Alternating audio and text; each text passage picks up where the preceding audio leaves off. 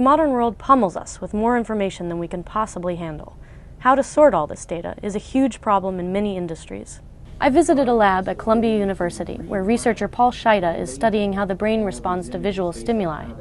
He's found that every time we see something new, interesting, or relevant, our brains respond with a stereotyped electrical signal.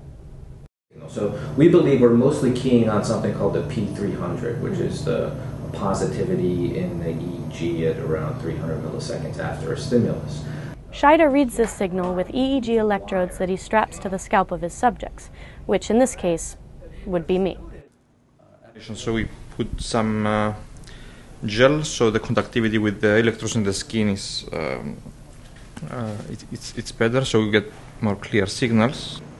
After attaching 64 electrodes to my scalp and checking that they had a clean signal, we started training the computer to read my brain waves. So in a sequence of stimuli, if all of a sudden there's a novel stimuli you haven't heard before, you're not necessarily looking for, you'll get a particular type of P300. You know, in that first second, we make very, usually rapid decisions that are very accurate. So we're detecting essentially the neural correlate of that, aha, that's interesting, or that grabs my attention. So harvesting this aha moment could prove useful for people who have to quickly sort through lots of data. So we are giving the algorithm some examples of your EEG. That's the order that the images are shown to here. Yeah. And the black dots, it represents two images with faces. Pictures streamed by, coral, seals, boats, but I was told to watch for human faces.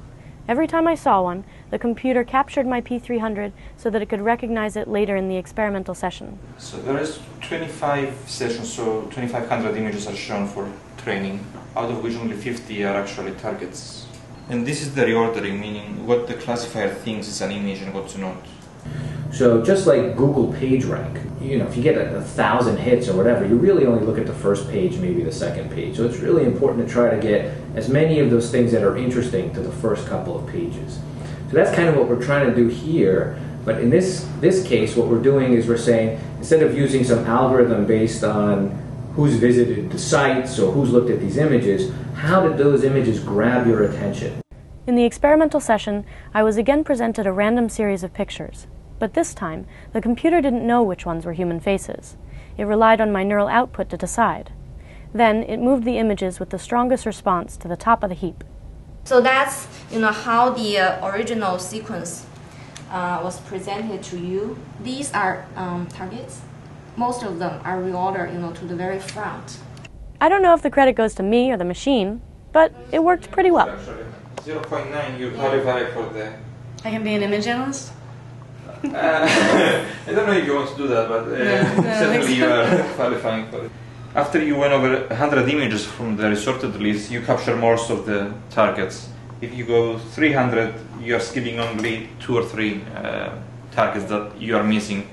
As opposed to if you would have to go in every image in the resorted list, you have to look 2,500 images in order to come even close to that. If I relaxed, it worked more, and also if I